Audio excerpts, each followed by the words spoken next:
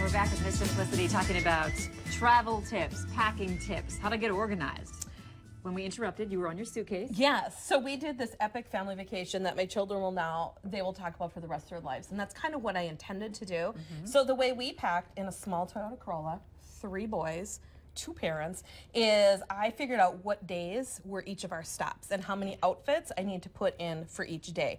So we all didn't bring huge suitcases into the hotel because when there's 5 of you in a hotel room. That's a lot. Right. So I just tried to be very strategic in my packing and only packed, okay, we're staying at this whole hotel for 2 days.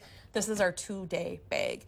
And then the other thing that I did is I took like all of our swimsuits and things we'd use for swimming. That got its own bag. So if the hotel had a swimming pool, then I grabbed our swim bag. Clever. Right. And then I also, because we're traveling in the summer, maybe I had a bag, well, I did have a bag just for jackets and one just for pants because you don't need pants every day. Yeah. So just super easy ideas. So it's very clever. Very clever. Holiday Road. Yeah, that was pretty much our Brinkley, vacation. Did Christy Brinkley show up? Yeah. This is crazy. This is In her crazy. red convertible. She did. Oh my gosh.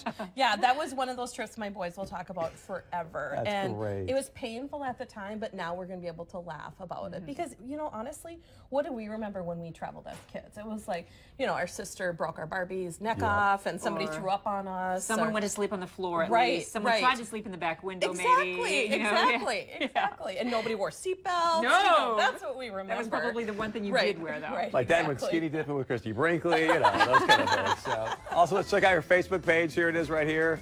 What is it? Facebook.com/Miss Simplicity? Yeah, Melissa, because there was already a Miss Simplicity. I know.